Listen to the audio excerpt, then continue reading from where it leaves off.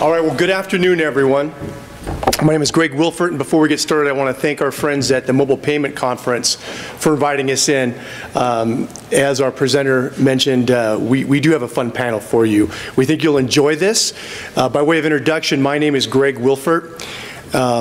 Years ago, I co-founded a company that became the largest community of mobile phone users in the world.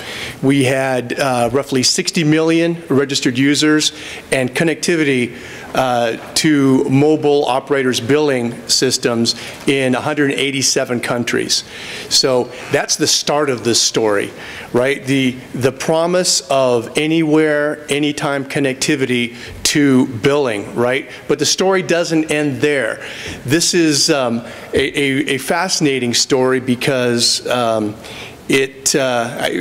of all, I should say that my role is not necessarily that of a moderator. I look at me as being more of a storyteller because, as I mentioned, the nature of our panel is really more of a story. In fact, the title, A Fairy Tale in the Making, is exactly that, a story that's being made as we speak. And we've asked a collection of some of the wisest folks in mobile to join us as our story's characters this afternoon. And we'll talk a little bit about the development of mobile as it relates to retail throughout, okay? Now, with any mobile payment story, you have a really exciting grip, right? And the grip here is that 10, 15 years ago, if retailers had a magic wand, what would they have used it for? It would have been, I wish I could have anywhere, anytime connectivity to the folks that want to buy my stuff, right? Well, that didn't exist back then. But guess what? That magic wand really did work. And today we have that anytime, anywhere connectivity. So with any story, however, there always needs to be a villain, right? So the evil queen of our story here is data breaching, okay, and misuse of data. There are certainly other villains involved in our story, but I did want to talk with you about some of the things that are going on with regard to mobile adoption. The biggest reason why mobile adoption is not happening today as fast as we would like it is because consumers are still worried about not only their information being used improperly, but also because of theft and fraud. Okay, in fact, our friends at Javelin Strategy and Research estimate that just last year alone, consumers lost $16 billion to fraud, an amazing chunk. And there was also another study done that mentioned nearly half of America's adult population were victims of a data breach of some kind, and that was through May of 2014. So there really is cause for concern as the bad guys out there turn their attention from online and credit cards to where the money is heading, and that's on mobile devices, okay? So there are some positive developments too, okay? The fact that mobile payments represent not only security, privacy, speed, but also reliability and a great user experience wherever you are, right? Because so much of what we want is an impulse, right? I want to buy this, or I love that song, let me buy it. Each of our panelists will be talking about specific areas of that. And wanted to let you know that it's very relevant to mention that AP Technology today authored and is also unveiling a mobile payments bill of rights for consumers, not just in the United States, but also globally. And what we are going to do with this document is basically present it as a best practices document for everyone, and it covers the most fundamental of issues from security to data protection to use, right? Ease of use and also user experience. So we'll talk about that a little bit more as we go along too, but the end result is that we are very excited about this panel because we think that this is a story that has a happy ending, right? And all of us in the room here are helping to develop that. So unlike most panels that go down and introduce, you know, each one in turn, what I thought I would do is showcase the characters of our story today and talk a little bit about how they're relevant. I know. To the mobile ecosystem, okay? And so, Richard, if you don't mind me putting you on the spot first, I'd like to introduce Richard Love. He's not only the CEO of AP Technology, he's actually the good guy of the story because he writes my checks. But in fact, Richard is somebody who's been defining mobile payments for 26 plus years. He's a technologist. He holds several patents in the technology and payments industry. And way back when, if any of you are familiar with the IBM ThinkPad and some of those computers, he's the guy who designed motherboards too. So he's very much a technologist that melds that really interesting combination of technology with use cases, which is very much relevant to our conversation today too. So Richard, what I'd like to ask you is, with regard to mobile payment transactions, we have a very early stage payment happening right here. Is mobile transactions, are they the same kind of transactions we're going to see maybe 5 years down the road? Okay. Yeah, I get to start out by predicting the future. Thanks. Hey. You know, 5 minutes from now is pretty hard to predict because really that's what we're all here for, right? Can you guys hear me okay? So what we're all here is to work together, share information, and kind of figure out how we produce that path and that best practices. You know, you mentioned it before, and panels mentioned it before, that you know, people are not going to be using the mobile devices as much as we'd like to see and take advantage of what can be done with the ecosystem between the merchants and the consumers, unless we get over the security fears, unless we get over the you know, the concerns about data and what happens with data and who owns data and those type of things. So I'm going to say in 5 years, we've overcome those things. You know, security is a secondary function. There's trust involved in the model. We do know that security is you know, I don't care what we come up with now, it's not going to be the end game. It's an ongoing game. So, but knowing that the players, everybody who's participating, is committed to participate and keep ahead of the bad guys. Make the other fences shorter. You know, let them go climb the other fences because our fences are too hard to overcome. And you know, mobile is not just a phone and something like this. You know, mobile in the future could have all sorts of other forms. So it'll be fun to talk about that as we get into this a little bit later. And so for me, the Fairytale villain is Darth Data. So Darth Data, he represents a super hacker who goes in and his goal is to grab everybody's data and just spread it across the universe and have it used in nefarious ways. So what we need to do is we need to provide products and solutions to put Darth Data out of business. Thanks, Richard. You know, it'll be fun to explore that a little bit more. And when we start talking about building fences and the development of products, it's very much a nascent industry. And a lot of what we're discussing here is going to be the payment method of the future. And so by way of introduction, I'm very pleased to introduce somebody who's been there and has been doing that for several years at some of the largest retailers in the world. We have Mario DiPrizio with us, who is not only a technologist himself, but also until recently he drove mobile commerce and also retail at both Sears and at Kmart. He's also been with Motorola. And so when we talk about how to implement retail strategies and how we add that mobile convergence into our discussion, this is somebody who we can really turn to. So Mario, there are some retailers out there that still don't have a mobile initiative. They know about this thing called mobile. They use it maybe at Starbucks. But what's your advice to retailers that don't yet have a full-blown retail strategy? Well, it's a very humble advice. You know, get on with the program. What do you really think? Because the reality is there is no such thing as a customer who doesn't own a mobile device. There are, just take a parallel. Facebook has 1.7 billion people using the account. Guess how they use it? They're not at home sitting in front of a computer using Facebook.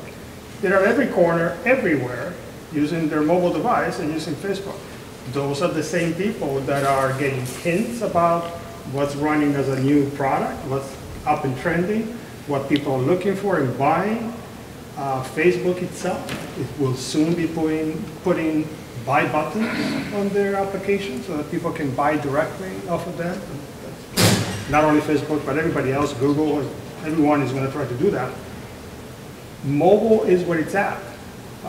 Not only does every retailer need a mobile strategy, it needs to be the first strategy.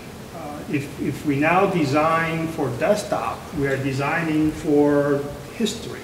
We ought to be designing for the future. The future is mobile. It's a mobile-first approach. Everyone should be designing the user experience as well as how easy it is to connect, transact, and navigate. It all has to be done with mobile being the first point of view. Everything else follows from that. And who currently owns a mobile device that is not touchscreen capable? Anyone? No such thing anymore. QWERTY keyboard went by the wayside. It is now all touchscreen. So when you go mobile first and you design for touchscreen, guess what you have to do? Now you have to be very, very careful about the user experience and how the functionality, how it works. Mobile payments is an integral part of the mobile solution. What is more frustrating than being able to find the right product, whether it's tickets to a show, whether it is a nice pair of shoes, or it's the last sale item that you just got information from one of your friends. And yes, you can locate the product, but you can't buy it. How frustrating is that? Yeah, so what's the point? I just discovered it, and now I'm super frustrated because I know the product is there, but I can't buy it. I have to go run to a store or whatever. So mobile payments are at the cross-section of what are the most useful functions on a mobile device, and very relevant to all retailers and anyone who wants to transact. Gone are the days when we get in our cars and go over to Tower Records or Blockbuster Videos to get our video and our music, right? I couldn't find either one of those two. So with mobile and mobile payments changing the landscape around the world, it's a pleasure to introduce somebody who is one of country music's most prolific artists. I made the mistake of asking him how many countries he's visited, and he didn't know. It's Rick Monroe is someone who has visited clearly more than 50, perhaps 70 countries, including being the first American artist to sing the American national anthem in Vietnam in, how many years was it? About 30 years. In 30 years. Amazing. My first time ever singing it, too. So, A little pressure. You get it? For those of you who don't know Rick Monroe yet, do yourself a favor and, pardon me, check out YouTube. You can also find him on Billboard's charts. He's a frequent visitor to Billboard's country music charts. And aside from some of the favorites of mine, Midnight Rider, Fire's Out, and your latest. Tell us what it is. It's called Great Minds Drink Alike. I love that title. I love that. A little twist. It is a little twist. And what's interesting about Rick Monroe is that he and I first met well over a decade ago. And it always amazed me what a early adopter of new technologies Rick was. He got it then, he gets it now. And the fact is, it's not lost on anybody in this room that mobile devices better connect us with our customers, right? So, Rick, would you do us a favor? Tell us specifically how mobile has changed the landscape for artists, and what kind of an opportunity does it present for you as a businessman as well? That's a lot of stuff. Well, Mario was definitely correct in everything, saying mobile is first, because even with us, the mobile has become a way that artists can connect with their fan base, because with Facebook and all these things, everything's integrated into, not only are you kind of marketing to them, but you're also getting to know them and you're developing that relationship. So we are still a retailer in the sense that we want to sell what we're making in the product that we have, but our ecosystem is extremely fragile that you can't give people a bad experience, because then it becomes viral and people talk poorly about it. So when you do mobile, how important, and it is, I implore you guys to create more mobile applications for payment devices, because we are an impulse buy. Music is an impulse buy. You don't need it to sustain life for food, but I mean, there's a wonderful thing and it's great for your emotions. But mobile and mobile payments are the kind of thing that, oh, I love that song, I want to buy it, bang, I got it. If I told everybody, hey, get your phones out, go to iTunes, grab my song right now, you can do it. And that's something you'd be like, oh, cool, it's fun to check that out. But that's the kind of thing that we've never had that before. We had the thing where it's like, oh, I hear the song, I have to go find it, I have to go to the store, buy it. That's so many steps that a person can stop, wanting to get something. In a fairy tale, I guess, our villain would be the Wicked Witch of the Wait. When you get to merchandising, people come up and go, oh, well, the line's too long, or I don't want to wait for that, or I'll come back later. You've lost that sale.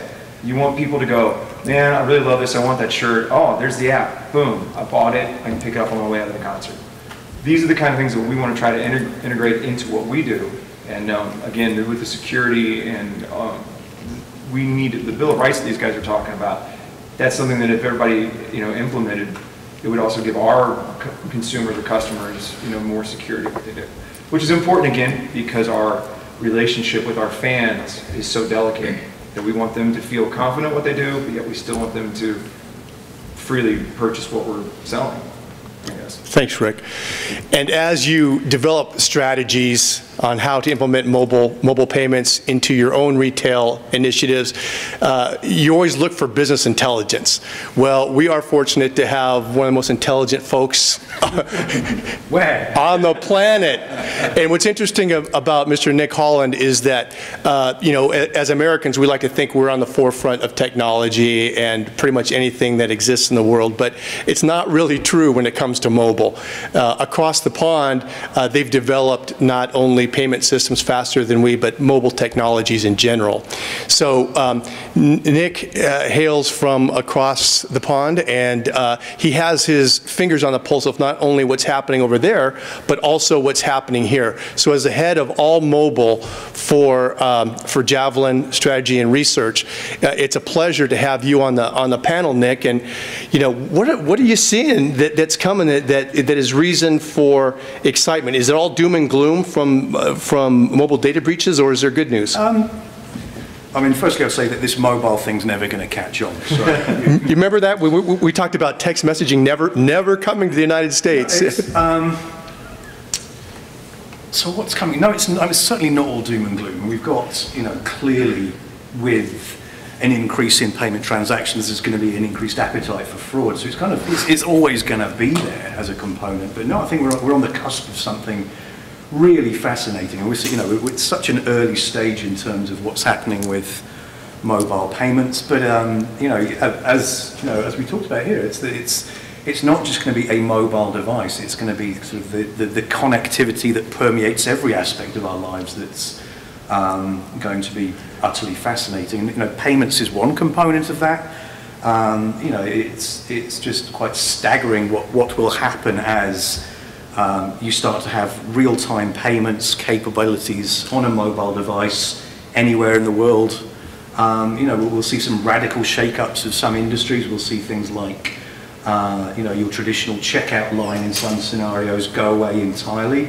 It's a very interesting time, and clearly there'll be winners and losers. So we'll see some Darwinism in action, really, as companies do or do not make the cut. But it's sure. It's going to be a fascinating time for sure. Do you guys remember when mobile devices just did voice? Now there now are music players, there are cameras, there are video players.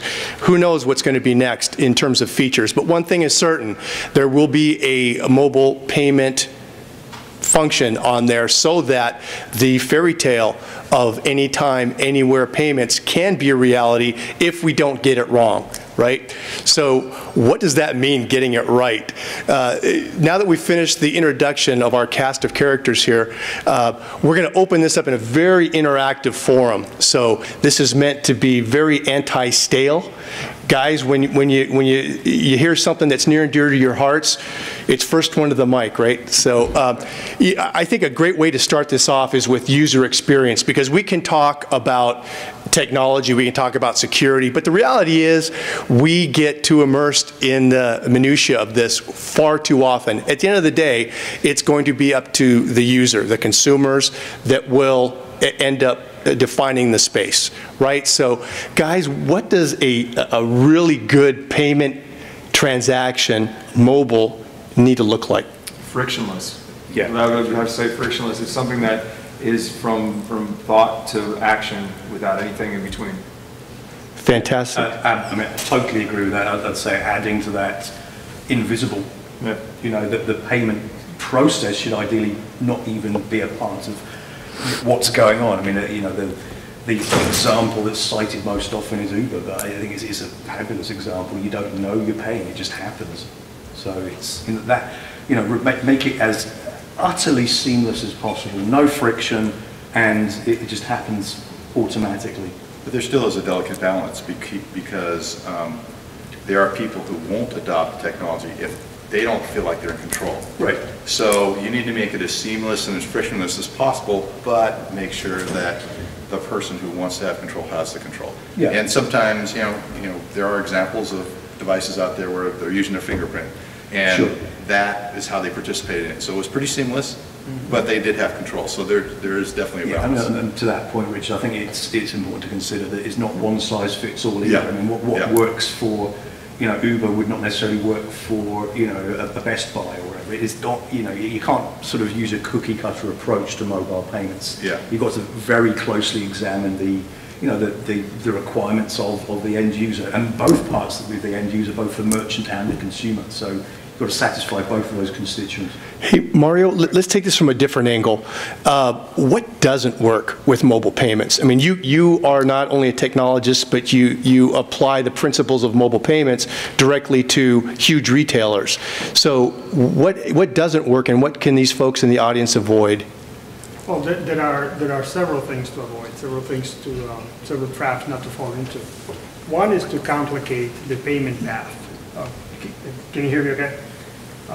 A lot of times, people who design the applications, design the experience, tend to put too many steps in the payment path. Well, let's ask so-and-so to put in the address where they want to have things shipped to. Let's ask them to put in a special PIN number.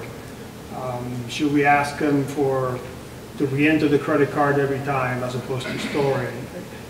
Like Richard was saying before, and Rick, it has to be frictionless. There is a balance in all retailers. Every enterprise is slightly different in terms of their appetite for risk of fraud and chargebacks, etc. So, and security is it's a push and pull, right? The more security you add into the payment path, the more likely it is that you're adding some friction. Sure.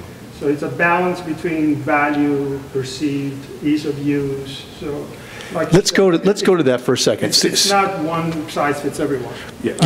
So security, Nick. No, absolutely. I mean, it's interesting how much, you know, our surveys indicate that the end user's biggest barrier to using any form of mobile payment or digital wallet, the top two criteria every time are security and privacy. Mm-hmm. But it's the perception of security and privacy. Yeah, exactly. You know, it doesn't necessarily. It has to feel like you're secure doing this because it's new and alien, and you're not necessarily going to trust it. But you need to feel like your hand's being held. Yeah. And you know, the bottom line is this. I mean, the villain of the story, as far as I'm concerned, is that if you don't nail that UX, if you don't get the experience absolutely right, that app's being deleted, and they'll just go straight back to using the wallet that they have with them anyway. Yeah. I mean, one of I don't know about anybody else here, but I was so thrilled when we got to the point where you buy something with a credit card, you don't actually have to sign. Oh, absolutely. Like, wow, who figured that out? Right. Isn't mobile actually more secure than a credit card, though? It can be a lot more secure. I mean, general? certainly, yeah. I mean, in terms of the, obviously Apple Pay had some issues with fraud recently, but I mean that was more of the loading of the card onto it. That wasn't necessarily a problem with Apple, But still was involving a card, like well, absolutely. that was sort of a little sort of chink in the armor, but certainly absolutely. I mean, if you're looking at the storage of credentials, things like dynamic tokenization using biometrics to actually open the device, the iPhone is kind of a case study in best practice when it comes to how you should lay out mobile payments.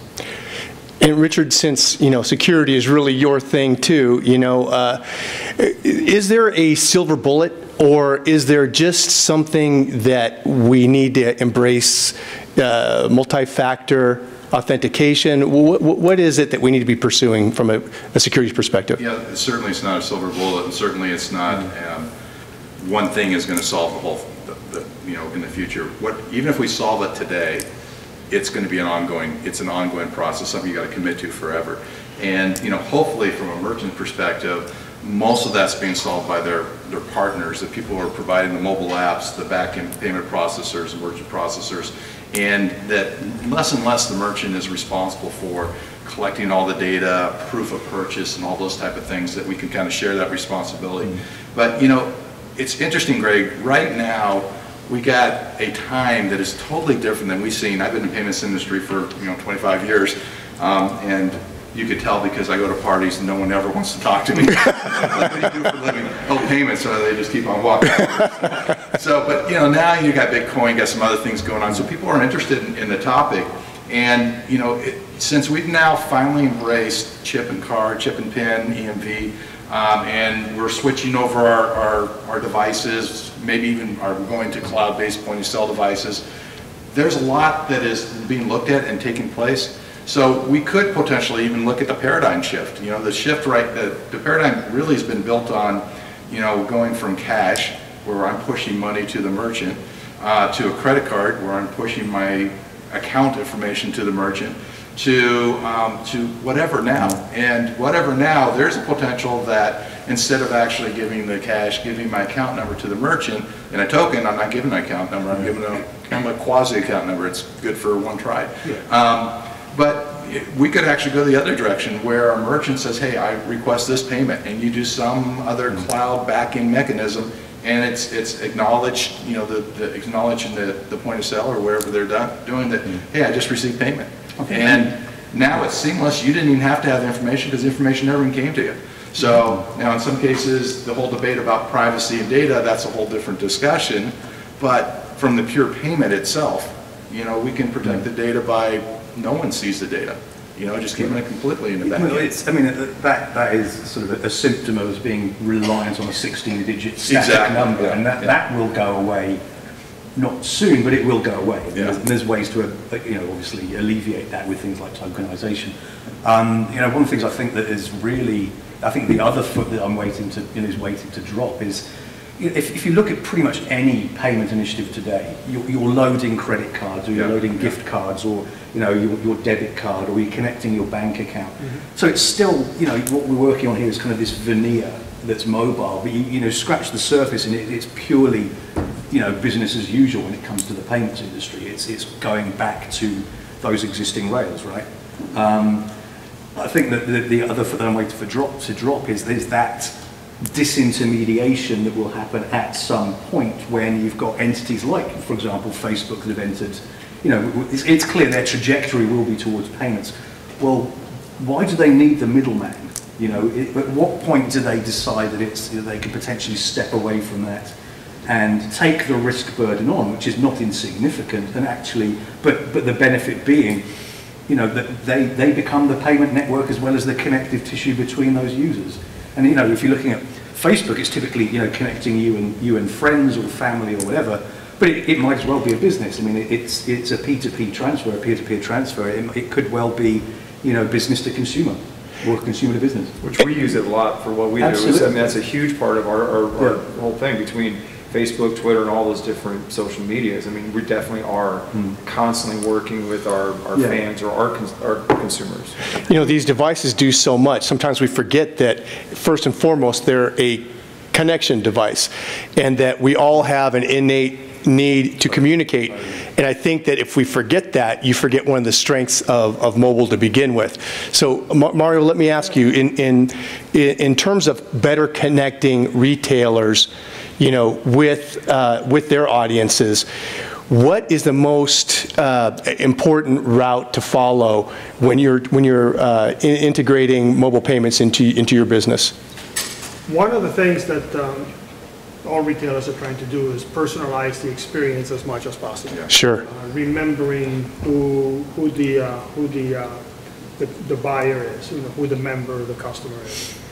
And that's very useful not only for what you present to the customer, what data you present, what prior history, but it also plays well into some of the best practices that were mentioned before in terms of how to improve security. So remembering IP addresses, remembering devices IDs, being able to cross-correlate a loyalty ID with a device ID in previously stored payment information. So now we know that that particular credit card, my credit card, is one that is trustworthy because I'm using it on a device that you recognize the device ID. It's Mario's device. It's Mario's loyalty number. So this one probably doesn't need to go through the ringer from a fraud analysis point of view. It's probably very likely a good. So those are the kinds of deep analysis that everyone should go through, retailers particularly, to identify what are the mechanisms to get a lot more frictionless payments. That would be a very frictionless payment if you recognize my ID, my loyalty number, because I logged in into the app, and you know Mario's purchasing, he just bought this morning, he bought yesterday. This transaction flies right through with a single click. So those are the kinds of things that you want to do as a... I'd like to add on to that as well, Mario. I mean, we're talking about, obviously, your presence or historically has been very much in terms of bricks and mortar retail experiences, right? But obviously there's been a growth in mobile commerce, and Rick as well. You know, we were about selling at events as well as obviously digital content. But you know, the lady from ACI mentioned the growth in card not present fraud, and I actually wanted just to mention our own angle on that is it's going to grow irrespective of EMV. Right? It's not because of EMV. It's going to happen anyway. But we know how much card not present fraud in the online space is going to grow, and I think one of the attributes around mobile is that it could be a far more robust form of authentication for online transactions, and you know that is something to explore as well. I mean, it's, as I say, I mean we're stuck with this de facto payment mechanism that's the 16-digit card number, and it's obviously it's a legacy of that was what was available when e-commerce started, but it's totally right for replacement, and mobile is going to be that device.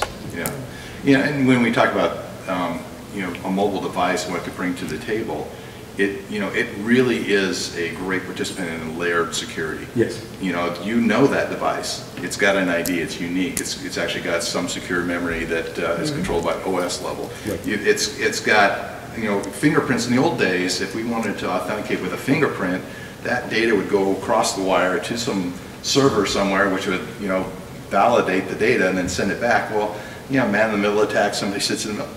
Once they got that data, that data is the data. So now you're authenticating just to the device itself, which now, so that's a layer at the device level. Now the application can log into a server and authenticate there. It just keeps going. And so by layering security, we can make it much, much more difficult, make that fence much higher for the criminals, where they'd rather go back up and chase after plastic again. The one problem being, or many problems in this, but I think one of the most fundamental problems around the payments industry is that clearly mobile personal computer devices, whatever they are, your phones, your tablets, your wearables, whatever, that's evolving very, very fast. But we're handcuffed to this legacy system, right, of existing payment rails, and the payment networks underneath are loath to change anything in a lot of respects, because you know, if it works, don't fix it, has always been the mantra. And they're terrified of a couple of things. One is, you know, they tweak something and it doesn't, you know, just explodes, or they tweak something and it completely opens the market up to, you know, them being displaced. So, you know, we're in this kind of holding pattern while payment innovation is somewhat being, I don't know, it's going to happen obviously, but we're kind of stuck in this two-horse race with, you know, hare and tortoise. Yeah, we don't need to force people to use credit. No. No, we have, you know, credit is great for someone who wants to pay in the future. You know, prepaid cards is the other direction where I'm investing money early, but at least I know it's going to be there. And then you've got the things in between, kind of the ACHs or the old checking mechanism, which is a little bit more almost now, you know, and ACH is working towards real-time payments or at least same-day payments. So you'll see more and more ability for those types of payments to be part of the mobile device. Matter of fact, I think the check's got a second life without it being a piece of paper. I mean, the whole remote deposit capture has actually, certainly has enabled checks to live on a lot longer. Certainly, I mean, fundamentally it comes down to, you know, there's three ways to pay, right? There's before, now, or later, right? And that's it. That's all it comes down to. That's it. So if mobile can do any one of those better, then it's going to maybe displace the incumbents. But that will not be something that happens quickly, unfortunately. Yeah, and one size doesn't fit all. And for anybody who's a retailer, I mean, what their biggest challenge is that you've got, you know, all these different payment mechanisms. So great, they're available, and there's all these mechanisms. How do I integrate or handle all those? And I think there's really a tier in between there that needs to show up at the table and say, you know, work with us. We'll make sure that you have the ability to take all the different payment mechanisms per your rules, whatever those rules are, so that your preferences and all that type of stuff. So certainly a challenge. Okay, guys, I want to take a little different tact here with regard to data. Okay, so my take and my experience has been that with regard to use of personal data, there's the yin and the yang. On the bad side, you've got abuses of data would turn a pristine environment that we know on our mobile phones into spam central, right? We might even get a do not call service just for the ability to keep solicitors away from our devices. Excuse me. But on the plus side, isn't it a wonderful opportunity to be able to use that data to present a personalized experience for customers based on their needs? Does it have to be a permission-based environment, or is it simply a beacon where you know you're within, you know, arm's reach of somebody? If they can't outrun you, you're going to deliver something to them. You know. That's a fascinating point in that, you know, there's clearly, you know, we've already seen the poisoning of some channels, right? And absolutely. Email is forever poisoned by spamming. You can't undo that, and it's going to be extremely difficult not to poison the mobile channel with, you know, a badly thought out campaign. So I don't know, it's clearly, you know, it's a tightrope to walk this in terms of how the industry will evolve and not, you know, basically crap on their own doorstep. But it's also interesting. Yeah, an interesting analogy. But no, I mean it's also, I mean, I think the way things are being turned up very gradually in some respects, you know, the kind of another analogy, boiling the frog, right? So I think that's already happening with things like mobile marketing and promotions and just the availability of information. I think, you know, I've got an Android phone. I like Google now. I use that a lot. It's starting to become very intuitive about me and what I would like to know about. So it's a trade-off, and again, it's not going to be one size fits all from an end user standpoint. I mean, I happen to be, you know, obviously a bit of a technologist. A lot of people will not like that. It'll be seen as invasive, but I think hopefully the industry will not, like we say, poison the well. I think it's probably better. Mario, Rick, you know, as always, there's a balance between what regulations may require, may mandate, and particularly for retailers, you know, it's very important to stick to the regulations when it comes to campaigning via email or text messaging or whatever, and which varies by state, so you have to be very careful with that. But customers customers feel like they need to be in somewhat of control of when they choose to be having data pushed to them or data collected from them. Sure. Pushing data is obviously people want to avoid spam and don't want to have an email every 15 minutes telling them that there's a sale. But also when collecting data, I think people don't mind so much the data collection if they see a direct benefit to them. And I think where a lot of enterprises miss the opportunity is to collect the data with permission or whichever mechanism is necessary in the case, but actually providing a value add to the user. And when that happens, people are willing to part with data so that they can actually get something in return. The problem becomes when all we're trying to do is get the data to shove more information and try to sell you more product, and you're really not getting anything different than what you would normally get through spamming of emails. I think the key word here is specificity. Specificity, correct.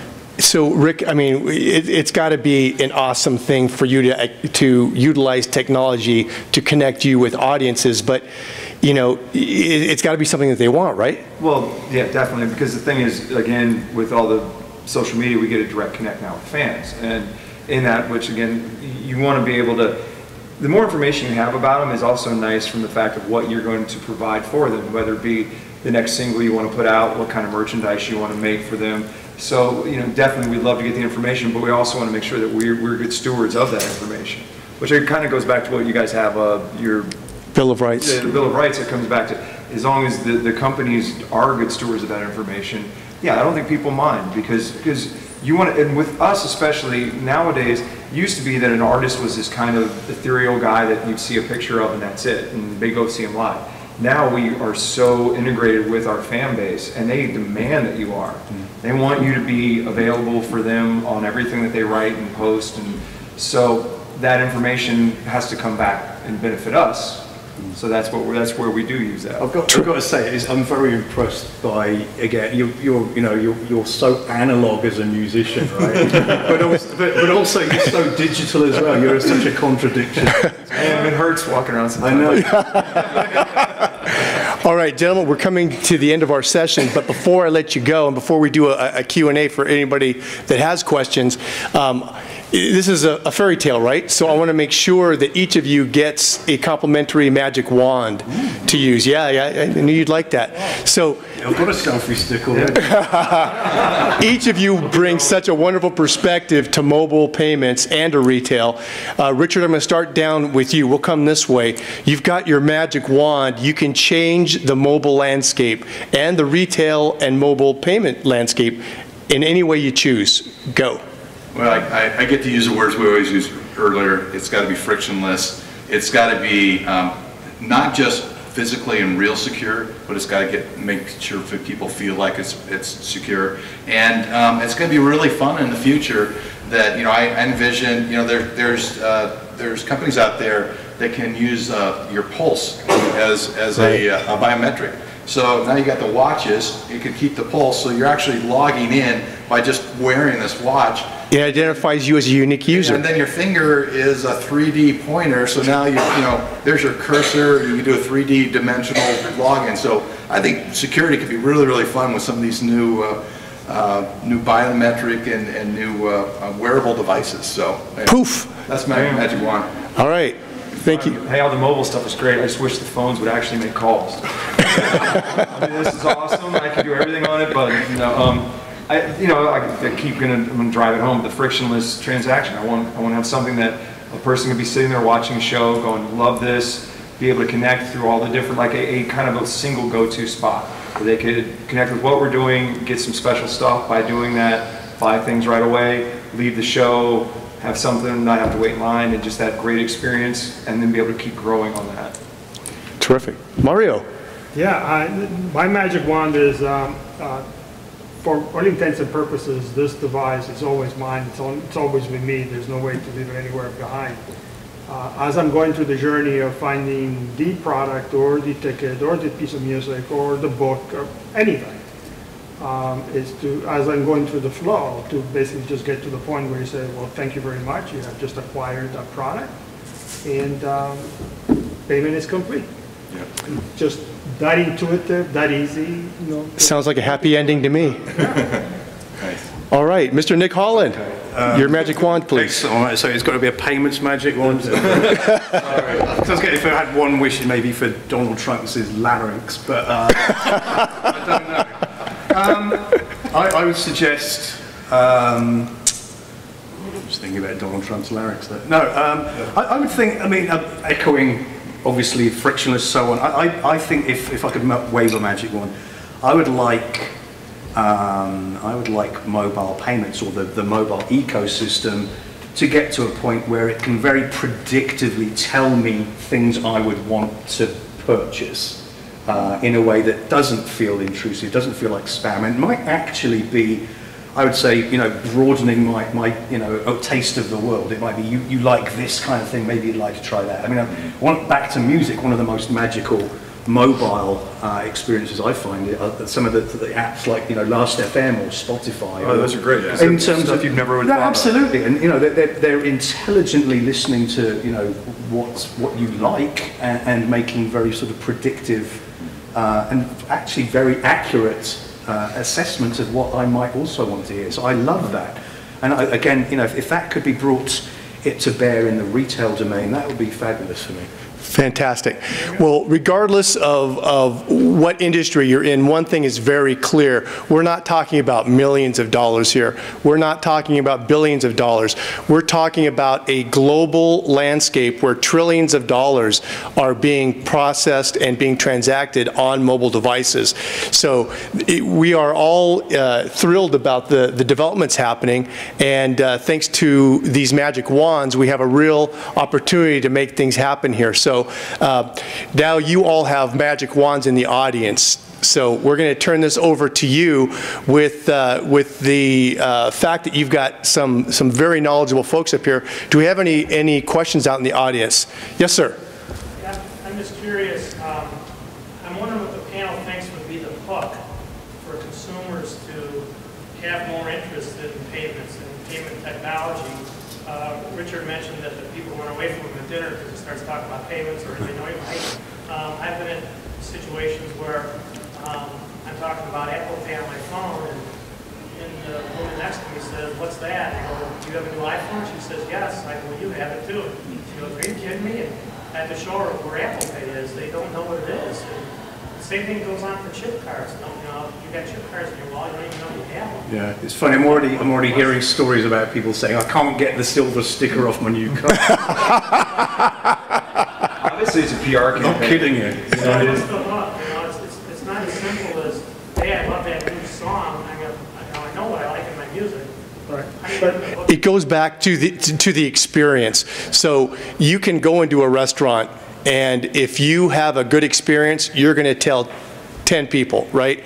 And they'll tell 10 people. And that's how the word will spread, and more people will utilize mobile payments.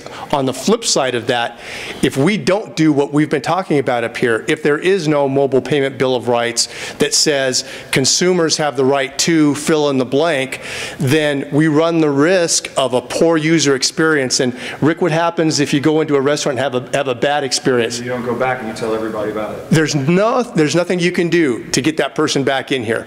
So I think it's on everybody's shoulders here in this room to make sure that we get it right, to make sure that we're good ambassadors of data, to make sure that it's a frictionless transaction, and to make sure that the experience is something that people want to do, something that's easy to do, and something that's ubiquitous. So if I go one place, I can use the same mobile payment system as if I'm going across the street and shopping elsewhere. Yes, sir. I was just going to comment on kind of what you guys were talking about earlier. For me personally, I mean, over the past 6 months, practicing chip and dip, and then hitting the Google Wallet. To me, it's 7 seconds versus 3 seconds. Right. Yeah. And that's down to the UX again. Is that frictionless payment and make it simple. And that's, I mean, it's going to get even more straightforward, right? With the, as Android Pay rolls out, where you don't even have to open the app. So it's very close. Well, it's kind of like when debit came out, right? So we had credit, yeah, and everybody knew how to swipe it, and then this debit came out, and it's like, what is that person doing? No, I mean, honestly, if you look at the adoption curves there, it wasn't overnight for any of Yeah, that. so part of it is that everybody who used a mobile device to pay in a line in a store is a salesperson for mobile devices. Because anybody standing there is going to say, well, how'd that happen so quickly? What was that? Or how come they got 20% off on a coupon and they didn't pull any coupons out of their purse? What happened? So It'll become a must-have. some of those experiences will come up, but it does take a little while. Yeah. So, in closing, guys, I want to thank everybody on the panel. We certainly don't want any boiled frogs, but what we do want is a happy ending, a fairy tale come true, and I think we're there, guys. So, are there any more questions before we? I have one. I spoke to Rick earlier, and he really told me a cool application about how you're using mobile payments to buy merchandise. Right. I think you should tell everybody that. I thought it was Well, it's the experience of, obviously, if you're in a show and you want to buy something, you don't want to wait in line, you can actually look it up, for the event, hit the pay button, pay it right there as you buy it, and walk out, and it'll already be set up for you. Because if you've ever been to a concert and seen a merch person just freaking out because there's this huge long line, and they're taking cash from one, they're taking a credit card from somebody else, they're trying to do all this stuff. If it was all set up like that, literally it'd just be a nice little package waiting for you on your way out the door. So you just set it up, they go, great, love that shirt, and then of course once they walk up to get the shirt and the koozie they want, they're like, oh, I didn't see that hat, and then you might get that extra sale. But at least you can make a nice experience. So then plus the person doesn't have to worry about bringing extra money to the concert, they have to deal with it, and they can go buy their beer and booze instead. So that's kind of the app to run it through to streamline that. If I can wrap up with one recurring theme amongst all of our panelists, and I think Mario did a great job of saying it, and so did you, Nick, is if you don't have a mobile initiative, get it, right? The days of going into a brick and mortar and relying on that for your sales is done. The future of payments is certainly mobile. So whatever you do, get that mobile initiative, make it priority number one. Is that right, Mario? Priority number one, mobile. Great. Fantastic. You guys, please thank our panelists, and we look forward to seeing you soon.